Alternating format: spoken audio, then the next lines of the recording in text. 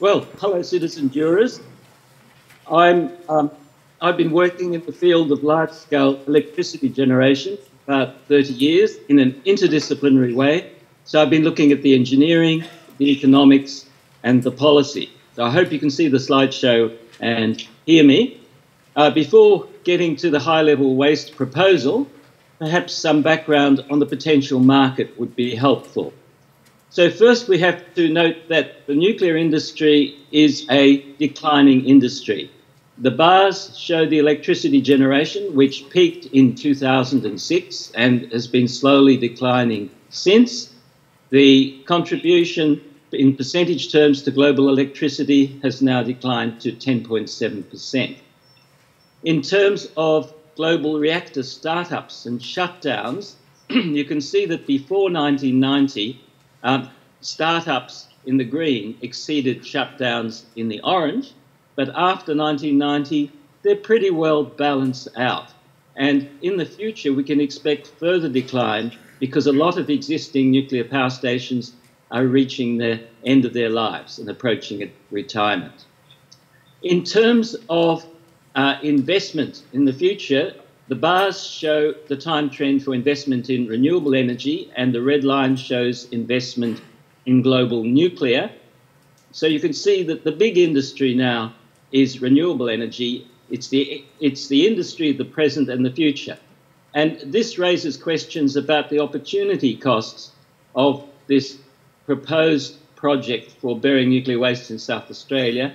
Could the money be spent much better fostering further growth in South Australia, taking it to 100% renewable electricity rather than with safe technologies, with clean technologies, rather than risking the nuclear waste thing? Okay. And the problem is that we can't really trust the industry.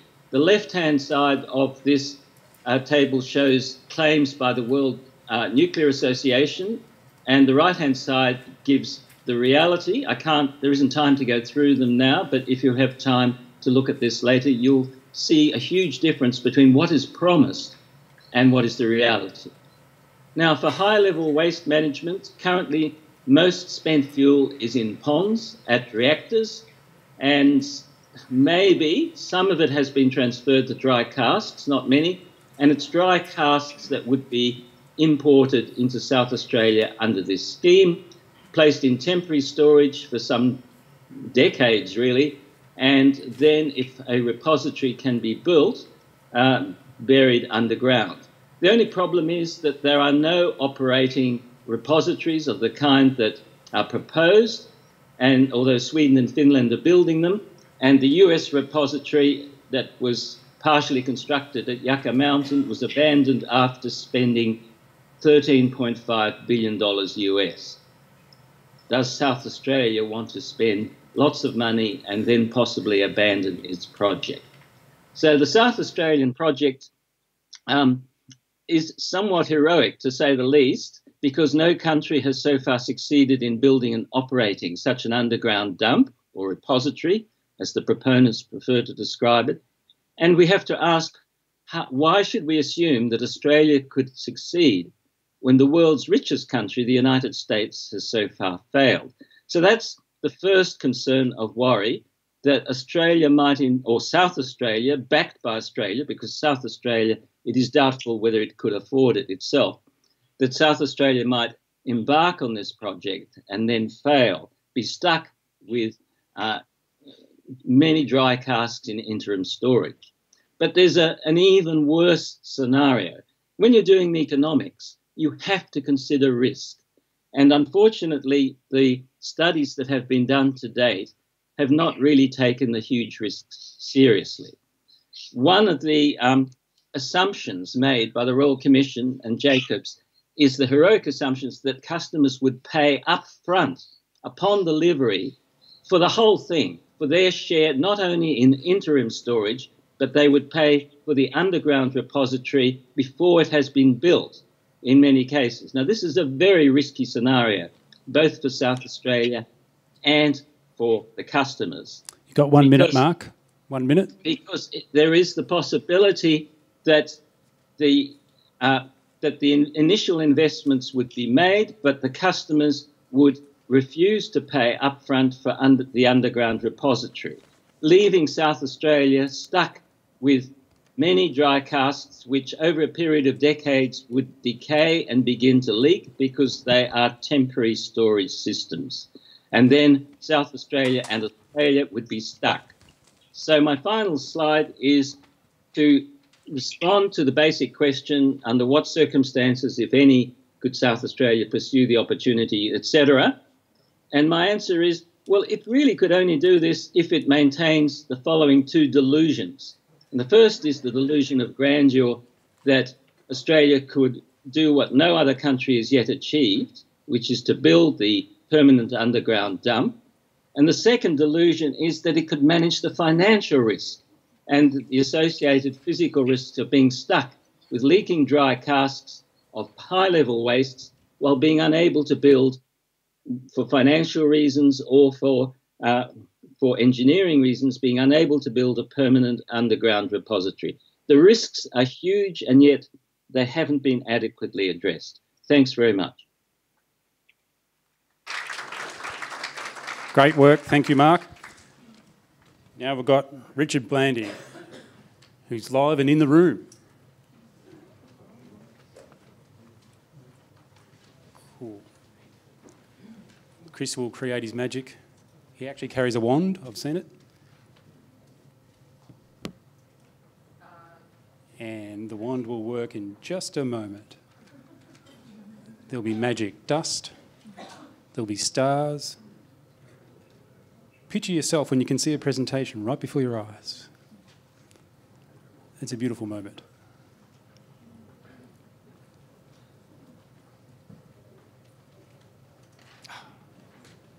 Brilliant. See? Told you. Thanks, Chris. Thanks, Richard. Thanks very much, Andrew. Thank you, members of the jury, for giving up your precious time to this.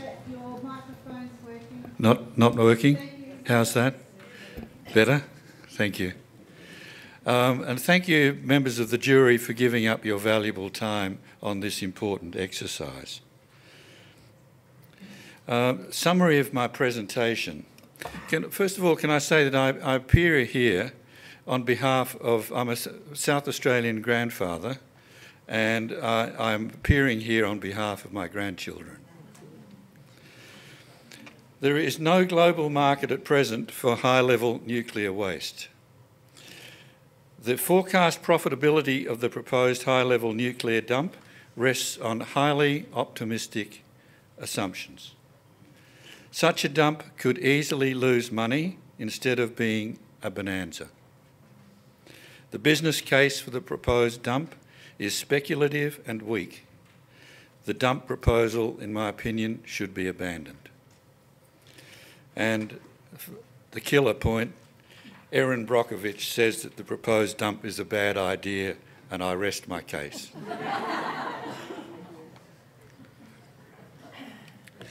The guts, all of my information about the nuclear dump, in fact, comes from the Royal Commission's report. Okay, so in the guts of the economic analysis of the dump is figure J6, Appendix J, page 299 of the Royal Commission's report. So you can look that up. And this figure shows that if we got a price not of 1.75 million per tonne, but a price equal to the cost per tonne of constructing such a dump in Sweden or Finland. In Finland, the cost is a third of the price that we are projecting that we can get for accepting nuclear waste. What would happen if Finland were to decide, or somebody like Finland were to decide to have a go themselves? Surely the price would fall. And we, instead of getting a half of the world's market for nuclear waste, we only got a quarter.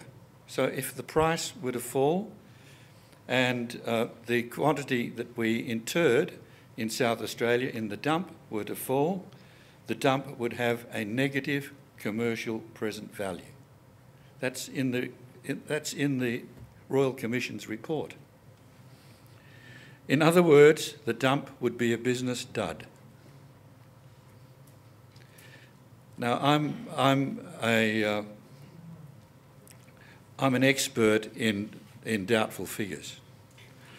In the 1980s, at the request of Premier John Bannon, I led the team that put together South Australia's winning bid for the multifunction polis. I was the multifunction polis expert, you see, and the interviewing team from Canberra said to me, that the chairman said to me, he had never seen such a brilliant set of figures, rubbery figures. He had never seen such a brilliant set of rubbery figures. In fact, our bid's rubbery figures were better than the other states' rubbery figures, and so we were awarded the project. Eventually, of course, the Japanese stepped away and we were left with Gilman and other places to the north. Second, in 1991, the State Bank collapsed because it took on excessive risk in an attempt to assist the state's economy under the urging of Premier Bannon. Instead, it cost the state a lot, as we all know, and Premier Bannon lost his job. Even on the grossly optimistic assumptions of the Royal Commission's Appendix J, the net present value of the dump, discounted commercially at 10% per annum, is only $11.5 billion, interest on which, at 10%, would add just over 1% to South Australia's gross state product, which is currently $100 billion. So we would add 1% to the state's gross domestic product. There's only 4,500 full-time jobs would be created building the dump, and only 600 full-time jobs looking after it when it's built. This is all out of the report, compared with more than 500,000 full-time jobs that currently exist in the state and 800,000 jobs altogether. So this is not the bonanza that people believe will happen. Tom Koutsantonis said in his budget speech, there is no single measure or silver bullet that will address the challenges our state currently faces. Not Olympic Dam or the future submarines, not Arium, nor the Nuclear Royal Commission. But tax cuts are key, innovation's important, education's vital, health's essential, and infrastructure is critical. So, summing up, the proposed high-level nuclear dump is a distraction from the real path to a better economic future for our state, based on our skills, innovative capabilities, and our capacity for hard work. These are our real strengths, not gambling on finding an easy way out of our present economic difficulties. As Mr. Koutsantonis said, there is no silver bullet. Thanks, Richard.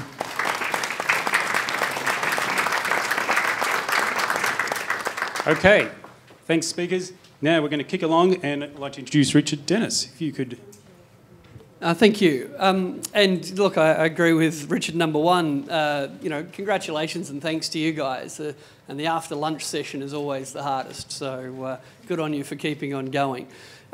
Actually, think about this, that economists, the kind of central concept that economists focus on is something called opportunity cost.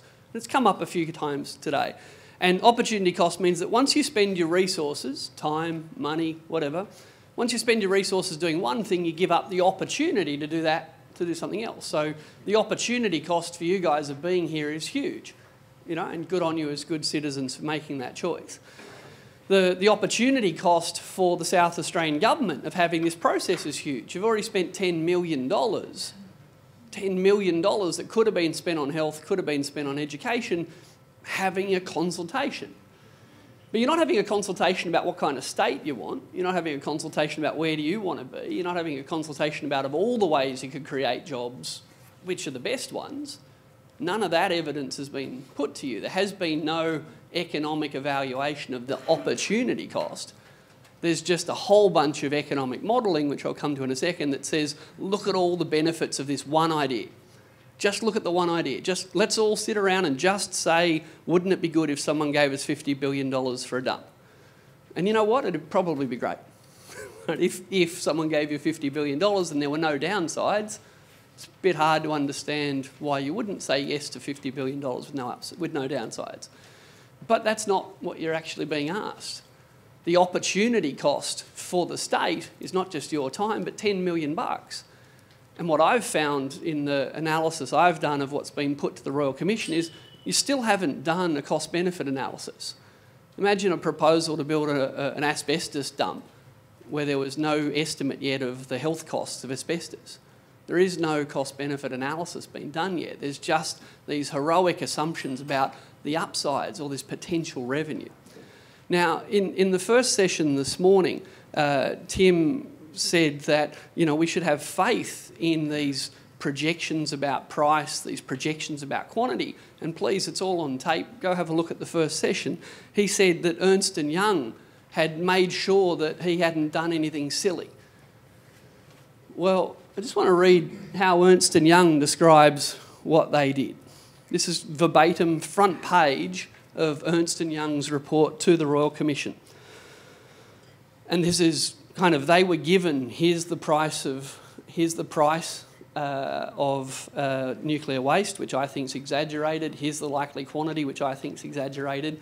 These numbers were given to Ernst & Young. And when Ernst & Young did their version of the analysis, here's what they wrote on the front page. Ernst & Young has prepared this economic assessment in conjunction with and relying on information provided by the Commission and business cases commissioned for the study. Here's where it gets interesting.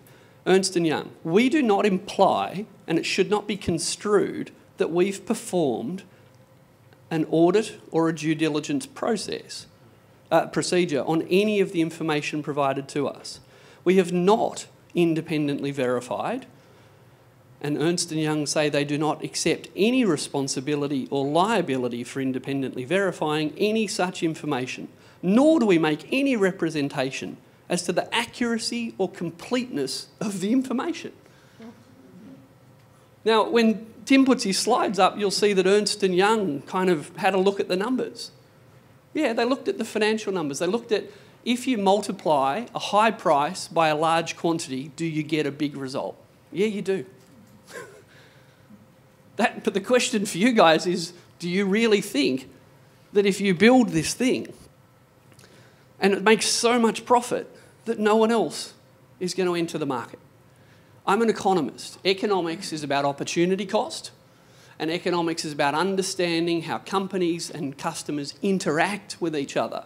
And by his own admission, Tim says, we didn't do an economic analysis, quote. We didn't do an economic analysis. We looked at financial models. Yeah, if someone pays you $1.75 million a tonne, for lots of tonnes you'll get a lot of money. That's not modelling, it's multiplication. And Ernst & Young said, we didn't audit the reliability of the price estimate. We just said, yep, if you multiply that by that, you'll get that.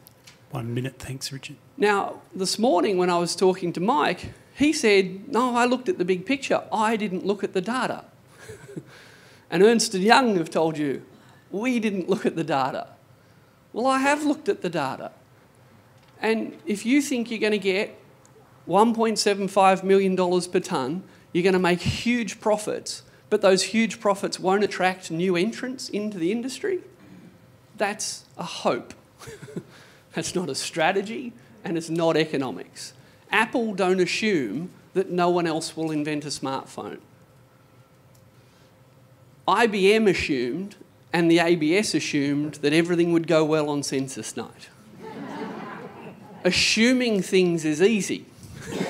Delivering things is hard. And what you have been fed is not an objective economic evaluation of all of the costs and all of the benefits and all of the risks from broad perspectives. A $10 million taxpayer-funded process has got you one quote so far. One quote from Jacobs, who described themselves as helping their nuclear energy industry partners solve their problems. I'll read you a quote if you want me.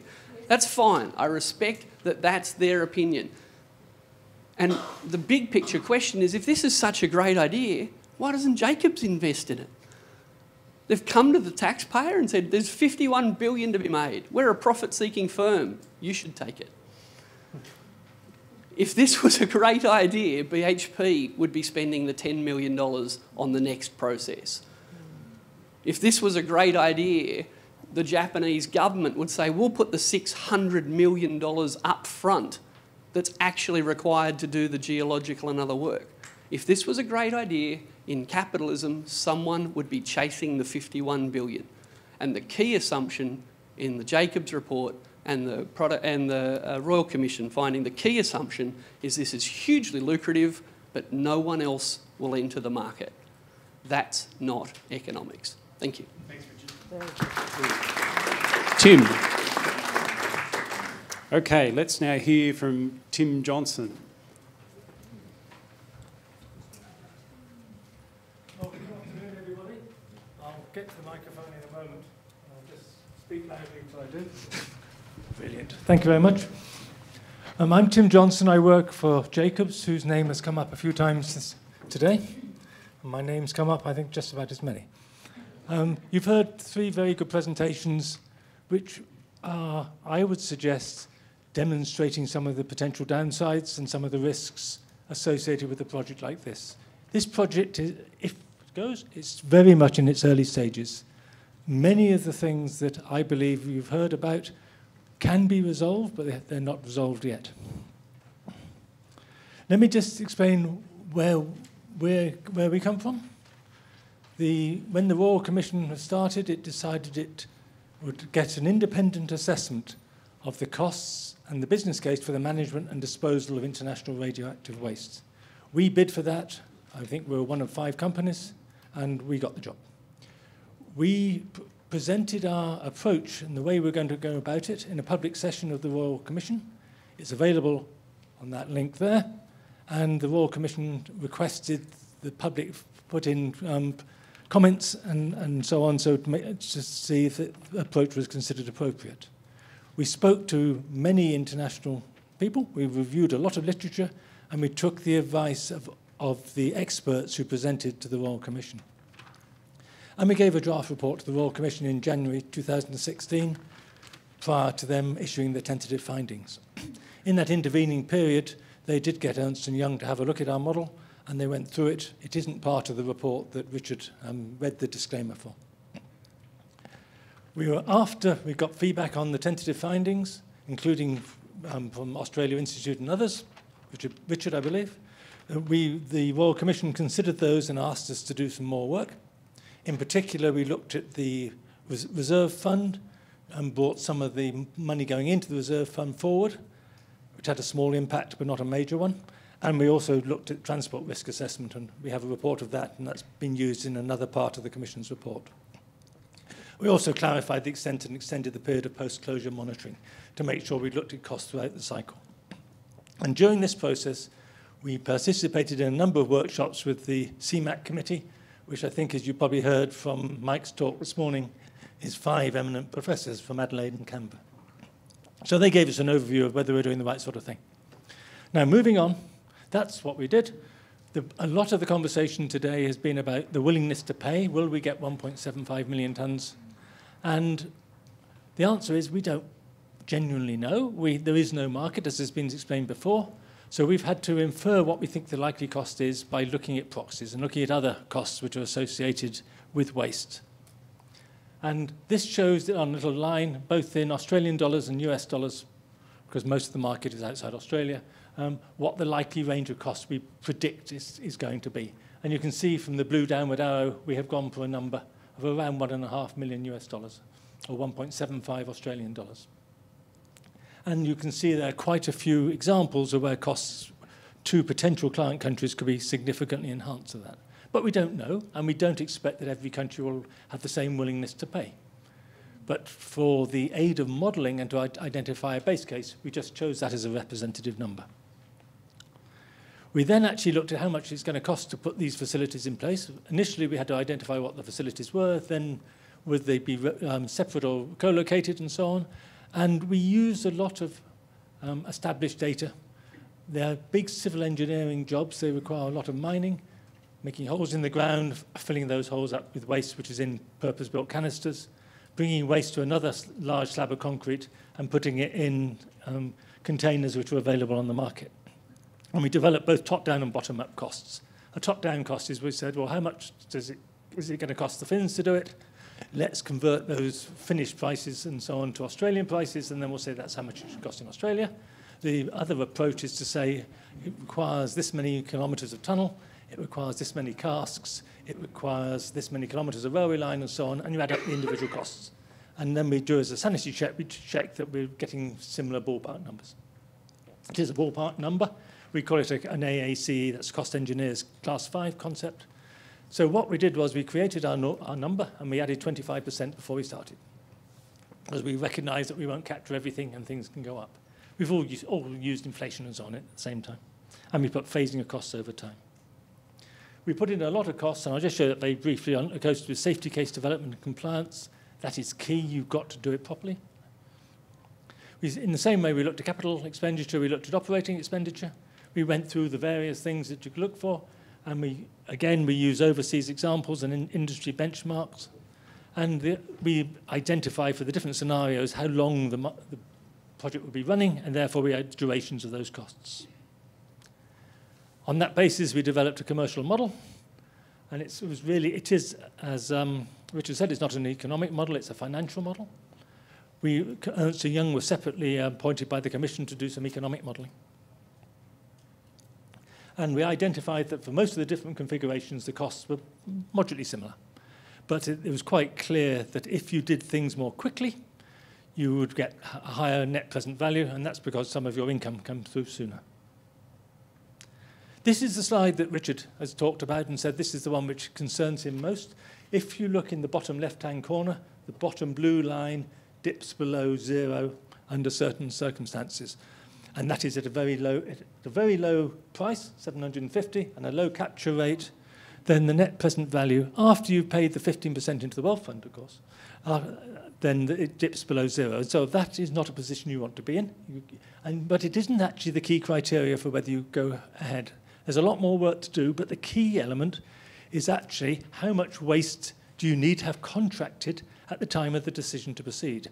Now, we're saying the decision to proceed is going to happen in maybe 6 years' time. Who knows? We made that modelling assumption. At that time, you need to have signed, sealed, firm contracts for existing waste, not waste which is about to be produced, waste which already exists, with some reliable countries. And we're thinking of South Korea, Japan, and possibly Taiwan as the main ones, but there are quite a few others in the list who could potentially be launch partners, and they need to have signed up sufficient waste so that we can actually build all the facilities, we can move the waste into deep geological disposal, we can remediate all the facilities, we can keep money aside for long-term monitoring and so on. And that is how much waste we need, around 15 to 20,000 tonnes. If after you've got those initial contracts, our competitors, if we don't know who they are yet, but competitors may arise and the market price may drop, it may increase, then you can make a decision on whether or not you take more contracts. You can make that decision safe in the knowledge you got your initial contracts, and your initial contracts will pay for the safe completion of the project and will put money into the wealth fund. Well, I've been asked several times what happens if the costs blow out. You can see for our base case, we go down from 11.5 to 8.8 billion at 10% discount if both the capex and the opex are increased by 50%. And we didn't take it further, but you could easily do it for 100%, and it has a similar sort of impact. I've a couple of quick slides on post-closure monitoring. That was a concern which was raised, and I've seen it raised by the jury. We have considered it. We've looked at how it can be accumulated, and what we say is you have a very large reserve fund. It grows about £45 billion under our base case, and that fund predominantly is used for disposing of the waste after imports cease. It's the money for decommissioning and remediation, and we made a very conservative estimate of how much it will cost to close these facilities at the end of life. And then the bit left in the bottom corner here is sufficient for indefinite monitoring according to international guidance, IEA guidance. So, in conclusion, we're an independent consultant. We don't have any position regarding the waste project. We were commissioned by the Royal Commission to identify and provide them reference, wherever possible, data which they could use in their report. We don't come as a proponent or an opponent. We used international data and many experts' inputs to seek these best estimates, and we've identified where we're having to make assumptions. And we sanity checked the model, as I think I explained, by looking at top up and bottom down and getting Ernst & Young to look through the line items. And the key one is we've identified the volume of waste contracts that must be signed up before you make a decision to go ahead and construct. You'd be very foolish to go ahead and construct if you had not got those waste contracts signed up. And they should be contracts for the total amount of money. You shouldn't be having, we'll pay you so much now and so much later. You need the whole lot of money. You've got to have those things in place. And if you do that, then you can feel confident that you'll have a project which will make a certain amount of money through the wealth fund. And if the price remains in the sort of numbers we expect, you'll enter into further contracts. Thank you very much. Wonderful. Thank you. Okay, and we've got the fantabulous Barbara Pocock. I could do I think we should make a musical contribution about now. Don't know how you're all going, but this is the third time through. Yeah, my name is Barbara Pocock. I'm an economist, and I spent the last 30 years inside universities studying and researching employment issues. So I'm not a nuclear specialist, but I'm a member of a group called Mothers for a Sustainable South Australia, who decided when we heard the debate was coming on a year or so ago that many people in our communities would struggle to make sense of the issue. So we've studied the report, we've put materials in the library here that we've prepared, and we've prepared a fact sheet document for you as well. So I'm going to talk about some things that are all up there documented. I've been for the past 5 years a member of the Economic Development Board of this state, which looks at employment creation, investment and job creation.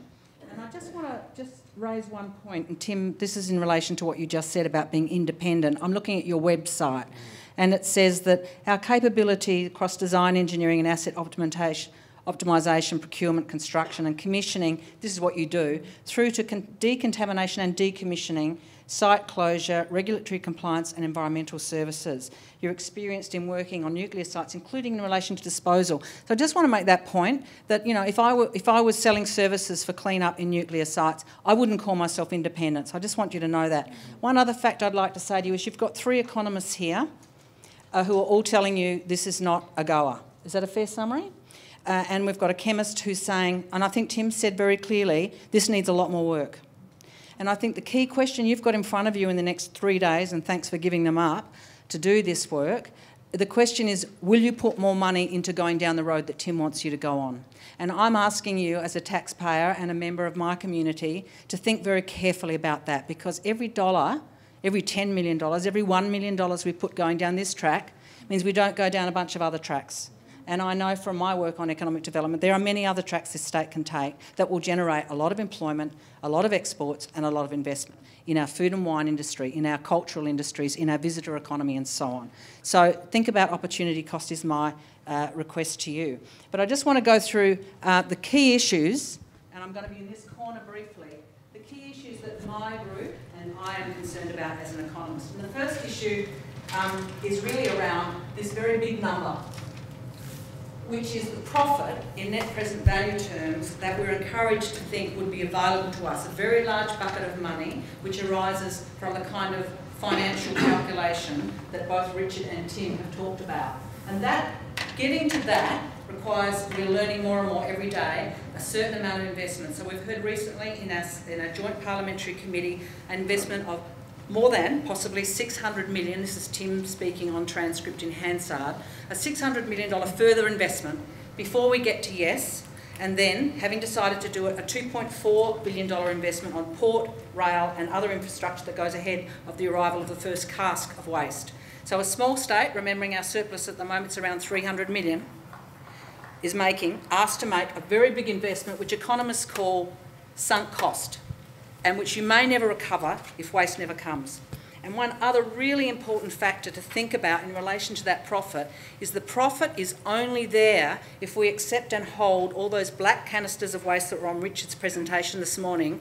Above, we receive the cheques, we get the casks, we start accumulating interest. We have to accumulate interest in order to fund the construction of the deep geological storage. In Tim's picture that he put up, there are 2 columns in the financial outcomes which have a negative outcome, and they're the columns where you just take the waste and you put it underground.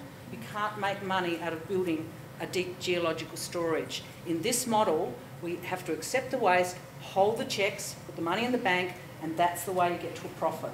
So you're accepting a lot of waste for 100 years, as we saw, before you hit payday, or before you can be confident about that level of profit. And I want to draw attention to the assumptions which are so critical around reaching that number. And price, we've talked about. It's as Richard Blandy said, much higher price assumption than is already in evidence in Finland, where they're disposing of their own waste. No market. It can only be called a guess. The second assumption that is really critical and we haven't heard much commentary about is around the cost. Just remember how complicated that model is. It's building port, rail, transport systems, 2 large dumps. We're repackaging the canisters on the edge of the deep geological storage, a very complex operation before we put it underground. And it has never been done before. $145 billion cost operation, 70 RAHs. And we build hospitals all around the planet. We actually can estimate the price to build a hospital. We just get it wrong sometimes. But you can imagine an overrun on this, quite sensibly, of a very sizable amount, which very quickly eats into this and does away with it. So, never been done before, very complicated, 25% overrun on the RAH within a few years of starting to do it. I think this is a very heroic, amongst the other assumptions here, quite heroic. And the third one, I'm going to go over by a minute, I think, is the quantity. So the quantity is 138,000 tonnes required to be received to achieve this kind of outcome. That's a very large amount of waste. It's half the world's available nuclear waste, remembering that Finland has passed law to say it will not allow itself to export its nuclear waste. It has a moral obligation to dispose of its own. So it's never taking anyone else's waste, but it's only disposing of 6,000 tonnes of its own waste. This model that we're talking about is 20 times bigger than the Finns have just approved the construction approval for. So we're building something way bigger. How do we know? How can we have confidence about this? And I suggest we can't. So it's a very large quantity, and that scale is essential to get to that. The third really heroic assumption is that it all goes to plan. Because as soon as anything goes wrong, as soon as there's any kind of accident, as soon as social consent is withdrawn, either in the community, the state, the nation, or internationally, people get nervous about boats going around the world, for example. There may be a bunch of reasons why things stop. Then you immediately are eating into this. As soon as all the accident costs or possibilities have to come out of that profit. So accidents do happen in any kind of industry, and certainly in this. And while the probability, we don't know, but as soon as you have one, you've got a catastrophic, potentially economic cost. Richard mentioned this, and it's really important. I live in the land of 3 quotes. In my household, when we buy a fridge, 2 quotes. In our group, Mossa, if you're having a bathroom fixed, you're in the land of 3 quotes. We've got 1 quote from Jacobs, and it's just not plausible to rely so much, and having spent $10 million, a lot of money, we've got 1 quote from a group of industry insiders when we really need to know a whole lot more if we were going to do it. The really scary thing is that even if we commission Richard Dennis or, KPMG or some other nuclear group, they are going to have to make exactly the same assumptions. So be very careful. If you recommend another $10 million spent on this, just be conscious you're going to be dealing with someone like me or some other economist saying, assume a price, but there's not going to be a market in 10 years. Assume a cost, because we're not going to know how much it costs. Assume a quantity. So I think we're a long way off reliable economic analysis, and we're a long way off useful investment in new reports. So I think it's really important that we're not dazzled and desperate We've been dazzled and desperate before. We had a state bank disaster which cost our state $3 billion, and it cost us 20 years of economic confidence. So be careful. We can't afford, we are a small state, a small nation. We need to make sure we use our meagre resources very sensibly for employment growth in diverse ways. And this possibility is not only not hitting into the black, but possibly hitting significantly into the red, with very meagre employment outcomes offered on the table. Thank you. Wonderful. Thanks, Barbara. Okay, we're going to have a moment of silence now. And the moment of silence is for you to think, without me or anyone else talking at you, to think about a question you'd like to ask. And can you think about that? And while I do this, Abby is going to help the panel set up for Q&A. So if you can think about your question in terms of the critical thinking principles. Is it an accuracy question? Is it a question about breadth? Is it about relevance, logic, clarity or depth? So all just about you, silent time to think about what your question could be. Then we'll have the panel ready to go. My friend Chris is going to come up the front with his wand and bring Mark in back on Scott.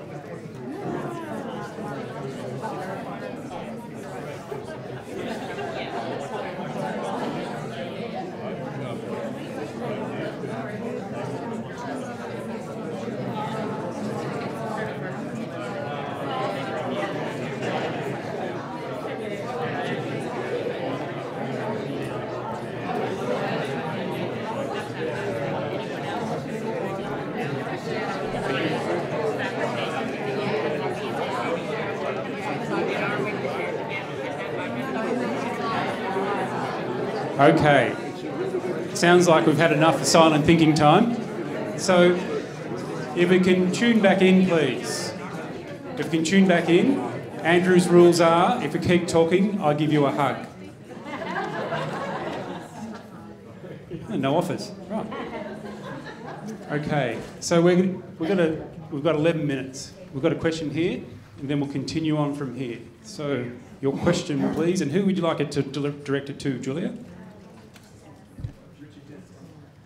Thank you very much for your time, members of the panel. Dr. Dennis, in your presentation and also this morning, you've stated several times that the Royal Commission did not consider or take into account competition.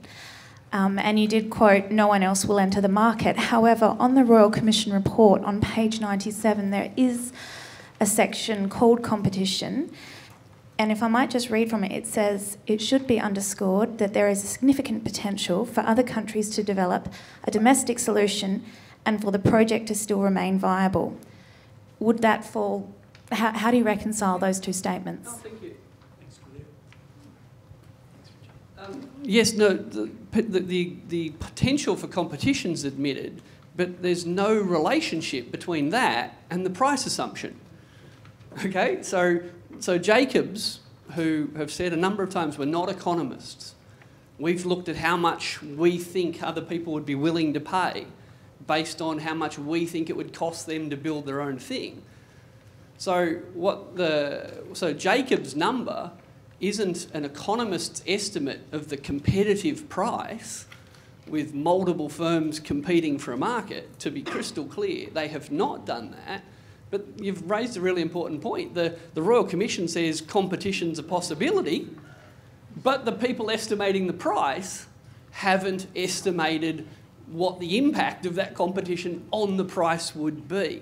So you're right, the Royal Commission acknowledges competition, but you're incorrect to suggest that the price estimate acknowledges competition. I didn't actually suggest that, but also specifically say that... oh, thank you. Do you think it's helpful to say in such black and white terms that it hasn't been considered at all, rather than in the clarified way that you just mentioned then, To be crystal clear, and everything I've said this morning is recorded, and watch my previous 2 performances, they're even better. To be crystal clear, when I say that Jacobs haven't done an economic analysis of the impact of competition on price, I'm quoting them. I'm quoting Tim saying that they didn't do an economic analysis. So the point that I'm making, and if this is ambiguous, then luckily it'll be recorded. The point that I'm making is that $1.75 million did not come from a group of economists asking what would happen if there was competition in the market. It did not come from that. The fact that the Royal Commission admits that competition is a threat and that the $51 billion number ignores that threat, I'm really glad you brought up the point, because it's a fundamental problem. By the way, I'm going to run because I'm going to have to leave when it said it was going to finish. And I have to get back to Canberra where we don't have a nuclear waste dump. My question is to Tim Johnson.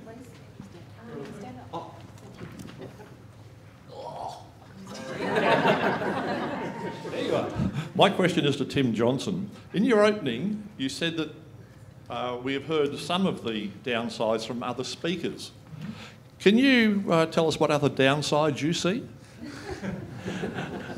I think that was, you're taking rather literally a slightly glib comment. I was saying that I believe between them they probably covered most of them. Thanks, Tim. Whoops. Hi, I just had a question. I mean, maybe you can answer, you're from Canberra or one of the others. This isn't specific to South Australia, so the agenda to have a nuclear waste facility has been definitely pursued on 2 occasions and it's gone wrong, at least in the Northern Territory. It's definitely been raised in other states.